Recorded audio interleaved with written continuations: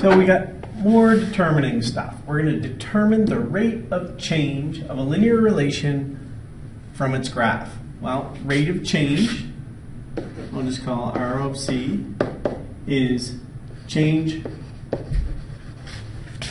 independent, that's independent, not, I'm going to rewrite that. And I'll put a big space, dependent over change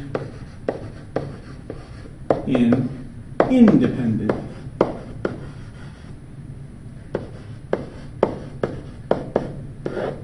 Okay, so a hot tub contains 1,600 liters of water. Graph A represents the hot tub being filled at a constant rate. Graph B represents the hot tub being emptied at a constant rate. So, let's look at this. How can we figure this out? What do we got to figure out? First thing, identify the dependent and independent. This, folks, should be a gimme.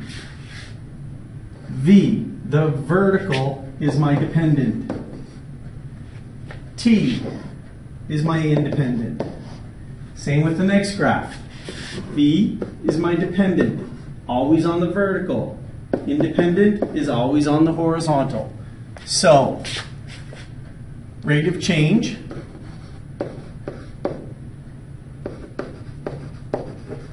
is going to be, delta means change, delta V over delta T.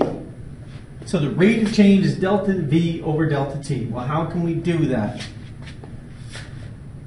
This is a point that has dependent value, and so is this. So the difference, that distance, 800, is my change in V. So delta V equals 800. And then this way is my delta T. And that's going from 40 to 80. So that's 40. So delta T equals 40. So rate of change, R of C, is going to equal 800 over 40, which simplifies to 20. Is that right? Cancel out. Yep. 20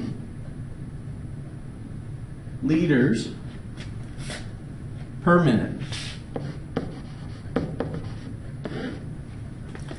And you can do that from any point. I can start here at 0, go up 800. So that's 800. 0 over to 40. 40.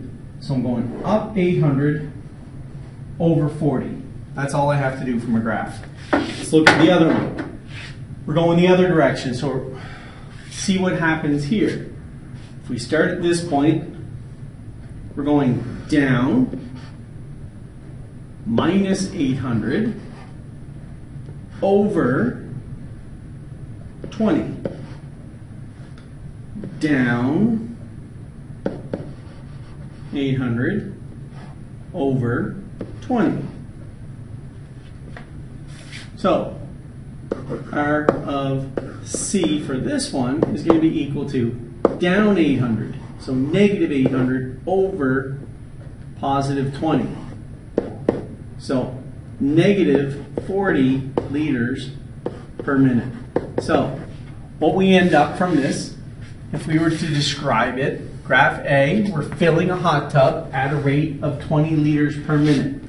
Then we're emptying the hot tub, and it's going to empty at a rate of 40 liters per minute. So the amount of water in there is going down until here, when it's at 0 liters of water left.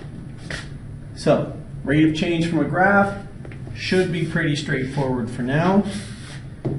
We're going to get into probably, well, a lot more rate of change as we move along.